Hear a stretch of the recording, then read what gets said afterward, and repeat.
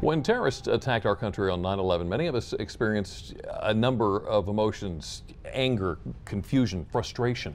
And there seemed to be this universal desire to want to do something, anything to help many of us fulfill that desire by donating blood. Donating blood. Donating blood. Robbie Rafish is spokeswoman for the Blood Bank of Delmarva. Robbie, thank you so much for coming in today and joining us. Got some great information here, and I think one of the things we want to hit is the outpouring of donations spoke such volumes. People wanted to do something, anything, to feel that they could make a difference. I mean, we felt so incredibly powerless. And there was a huge pouring out at all 4 donation centers across Delmarva. And they say donating blood is donating gift. It's the gift of life.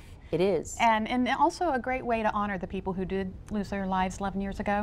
Well, I think that especially if you believe that the best revenge, is to live well, to help up to 3 people live well out of a blood donation is very, very sweet. You can break a blood donation down, a whole blood donation down into 3 components. It can save up to 3 people. It's vital that people donate blood. Can you tell I'm a little passionate about it? Yeah. Just a little. It's been a long time since I've been talking about it. So explain just a little bit more about that. A little bit of blood can go a long way. It can, a very long way. But blood only sits on the shelf for up to 42 days, if it sits that long, because most blood that's donated is used pretty quickly. But you can only donate every 56 days. So there's a gap, and if we don't continue to fill that gap when the blood, it needs to be replenished. The hospitals call every morning. 9/11 was an interesting situation. Hospitals call every morning to their blood bank and they say, we need this, we expect this many surgeries, we expect this much in the ER. Well, what happened on 9/11 was initially nobody knew how many people would be injured. And so people poured out to give blood thinking there would be this tremendous need. And then there wasn't. I mean, there were only, survivors to a certain degree. There were people who were injured trying to leave Manhattan, trying to leave the Pentagon. They all needed blood, but at some point, every blood facility had to say, enough. Blood Bank of Delmarva is unique in the fact that you're a member, and so we call you to donate about every 18 months. So you schedule an appointment.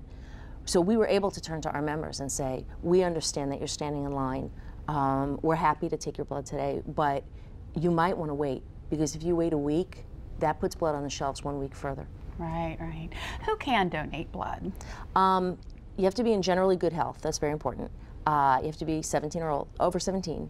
You need to weigh 110 pounds. I always have such a problem with that. And no tattoos or body piercings within a year. So if you have a tattoo, it's not that you can never give. You just have to wait a year and then you can give. And you need to have a photo ID. You said something about making an appointment. Yes.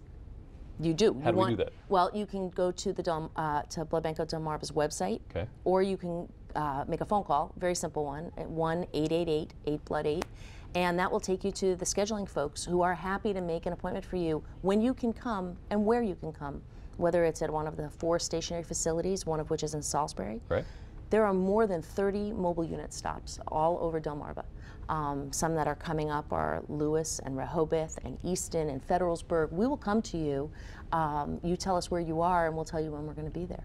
Great information, Robbie. Thank you so much. Thank you for having me. We want to continue donating blood, and if you would like to make an appointment online to donate blood, go to delmarvalife.com and click on the show tab. Still ahead on our special 9/11 Delmarva Life,